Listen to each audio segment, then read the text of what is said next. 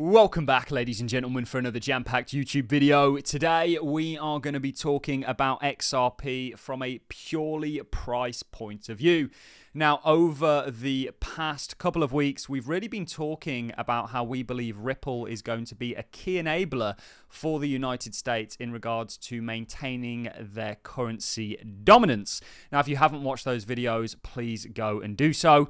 But they are all fundamental reasons why XRP may do well. What I want to talk about, though, in this video is why we've even started to highlight XRP when we have, and it is all due to the technical significance of the XRP chart in regards to where it currently is. And we're going to be doing something really interesting today because we're going to be looking at a video from someone from the Frankfurt Stock Exchange looking at the exact same thing that we are looking at and predicting nearly a 20x in price from where it currently is. This very much aligns with what we're looking at technically, and also what we've been talking about fundamentally being the reasoning, or perhaps one of the reasons, why XRP is about to see a 2017 style move. So this is absolutely a video not to miss. Do leave a like and a comment to help get this content out to a broader audience.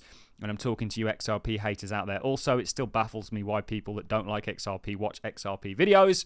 But hey ho, we've all got to get a kick out of something, I guess. So without further ado, let's first of all start with the XRP chart, and let's remind people what it is that we're highlighting and why we're talking about XRP when we are. So we have not been making heavy XRP content throughout really what is this pattern that has been forming. We are only highlighting it at what we think is a key point in regards to where XRP is, just like where it was going into 2017. Now, the rally that we saw from 2017 was a whopping 65,000%. I am not calling for that this time, but what I am calling for is a double-digit XRP price. Where exactly that's going to go, I'm not 100% sure, but XRP since 2018 has been setting up a very similar pattern to what it set up going into 2017. So from 2014 to 2017. And I believe a similar result is coming, not to the same percentage. It's important we say that. We're not trying to call for a $500 XRP price here or anything of that sort. But what we are calling for is an explosive move in much a similar manner to what we have previously seen. And I think it isn't too far away, certainly with regulatory clarity coming to the cryptocurrency space. Why XRP was singled out of thousands of cryptocurrencies, to me, is more of a green light than it is a red one. But what I want to do now that we've sort of highlighted this, certainly in regards to where we are, is actually dive over to a clip from someone from the Frankfurt Stock Exchange, the German stock exchange, the biggest German stock exchange, talking about three charts. He's got Solana and Ethereum up there, and he's highlighting XRP on a broad basis and highlighting the exact same thing we're highlighting and have been highlighting recently. We've been going down the fundamental rabbit hole in regards to why XRP is going to do well, why Ripple's going to become a unicorn stock for the United States. But what I want to do is actually play the clip, and we'll sort of stop it at different points. Obviously, I don't speak German, but there is subtitles, thank goodness. And we'll sort of break it all down for you. So without further ado, let's dive into that clip and let's start things off. Die drei Altcoins sich anschaut, bei XRP sieht deutlich anders aus als Solana und Ethereum. Warum? Ich habe hier XRP ebenfalls in der Monatsdarstellung, aber weiter zusammengezogen von 14 bis heute. Und beim XRP muss man ganz klar sagen, da hat sich seit einem Jahr nichts getan. Von 50 Cent auf 52 US-Cent, also das ist so viel wie nix. Deswegen habe ich mal diese Darstellung gewählt, und zwar die Hoffnung der XRP-Besitzer, die sich in folgendem Bild ausdrückt. Und zwar hatten wir seinerzeit 14 bis 17 hier dieses Wedge, das sich zusammengepresst hat, und wir hatten in einem ersten Ausbruch nach oben sage und schreibe 4.300% bis zu diesem Level, und dann ist es ein bisschen zur Seite gegangen und hat einen weiteren Ausbruch gehabt, und von hier unten bis hier oben waren das sage und schreibe 39.700%. So the first thing that he's highlighting is the pattern that set up, the compression pattern that set up from 2014 to 2017. like we've highlighted, and we're saying a similar thing is going to come.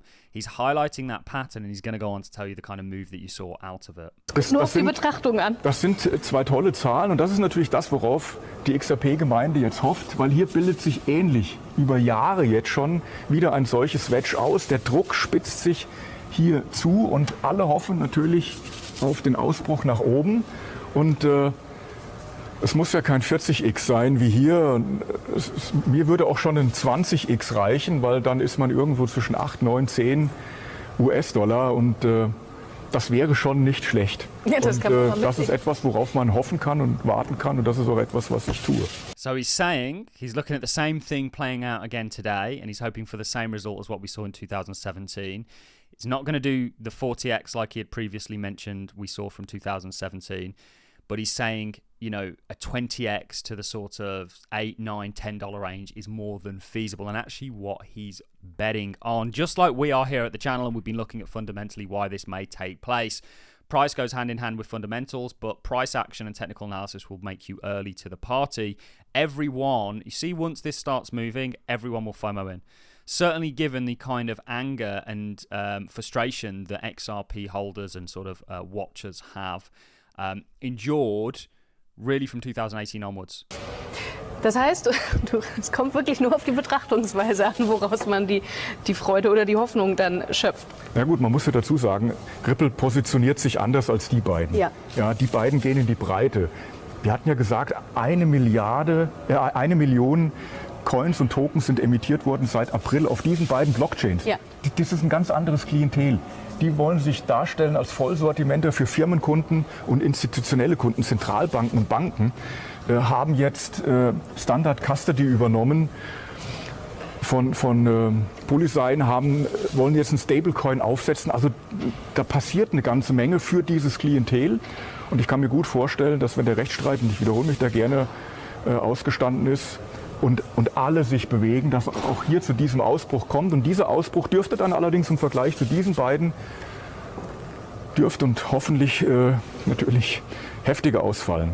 So he then goes on to say and highlights that XRP is positioned very differently from the likes of Ethereum and Solana, you know, in regards to them being things you can issue tokens on. XRP is a lot more specific, and I think that's going to be its strength eventually. He talks about the institutional clients, he talks about standard custody, and he talks about stablecoins and the unique positioning, which we did a video on in regards to XRP being the dark horse of this bull market that XRP currently has. He also highlights, and it's very important, the sort of legal dispute that is going on. And once that is overcame, and actually just a couple of days ago, we saw that the SEC concluded its Ethereum investigation. So if you're going to say Ethereum isn't a security, that means XRP isn't. And we already have Judge Torres classifying it as a non-security. So this was absolutely an interesting video because it's someone respectable from the Frankfurt Stock Exchange highlighting the exact thing we are looking at also, ladies and gentlemen. Are you ready for that train to leave the station? Well, I think there's a lot of people that have been ready for a number of years now, but I do believe it is coming. Remember, nothing that we say or do on this channel is financial advice. This is just my own take on everything, and it's kind of comforting to see someone from the Frankfurt Stock Exchange actually looking at a similar thing to what we are. I truly believe that Ripple is going to play a vital role when it comes to the United States and the dollar reserve currency. We see them moving away from the petrodollar agreement, the likes of Saudi Arabia, which essentially entails that they have to sell oil in dollars. The question is, what is going to happen under that context? Also, what is going to happen under the context of the BRICS nations, people dumping US debt? Well, actually, a stable coin that is backed by US debt can really increase the demand for it and further the United States' role across the world. And just like with the other tech companies they have that they use to further their power globally, I believe Ripple is going to play a similar role, and XRP is going to be a key part in all of that. Ladies and gentlemen, that is it from me. I hope you've enjoyed this update as much as I've enjoyed presenting it. Let me know your thoughts in the comment section. Share this video around, and on that note, I'm going to love and leave you. Thanks a lot for watching, guys. See you in the next one.